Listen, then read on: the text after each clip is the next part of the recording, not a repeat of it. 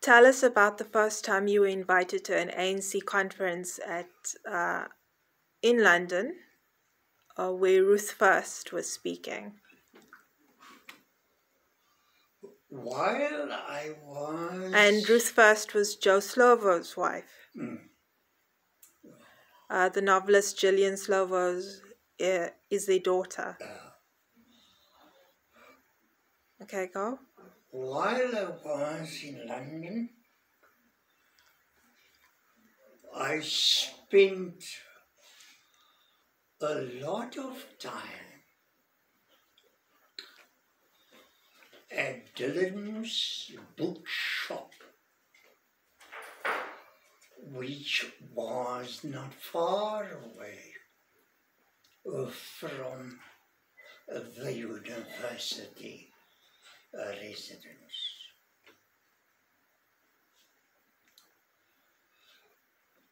I spent a lot of time at the shelves which contain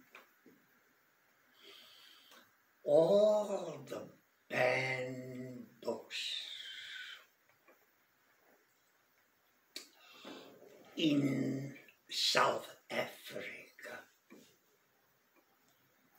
This made very insightful reading.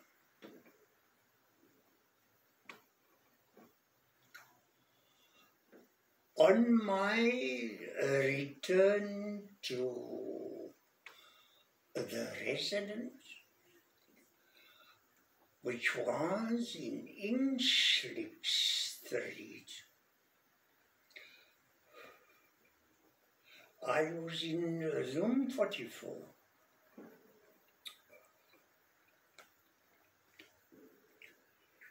I received a visit from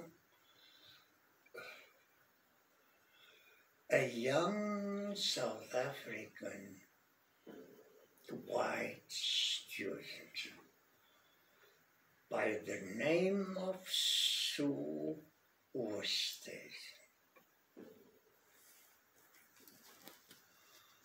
She was very friendly.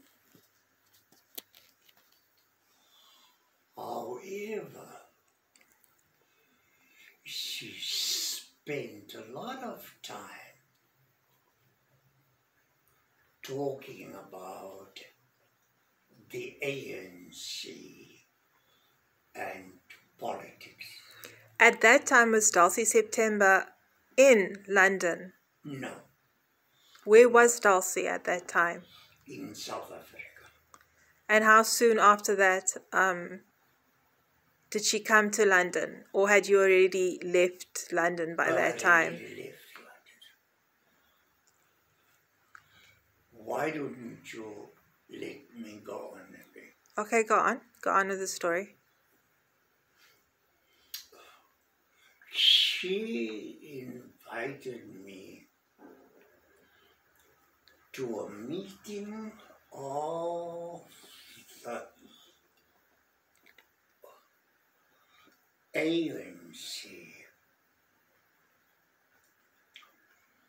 at the Workers' Hall not far from our residence.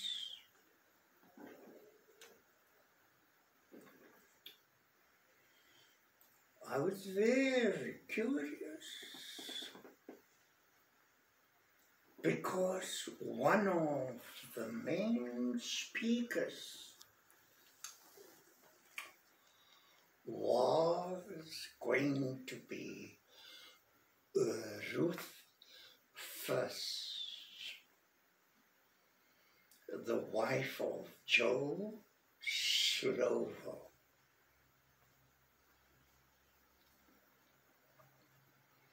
The meeting was packed and she she gave a very insightful account of the role of Frelimo in the Mozambique struggle. It's important to note that she was subsequently killed by a letter bomb, which was allegedly sent by the security police in South Africa. I was very excited, but at the same time, on my way outside the meeting, I met advocate Albie Sachs, the well-known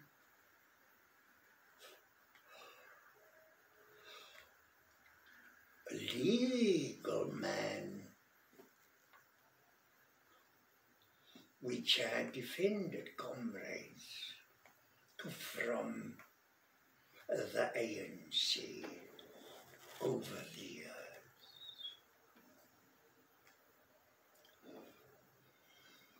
He was very, very keen to impart to me more knowledge about the ANC and invited me to join him later after he had returned from his visit to Southampton in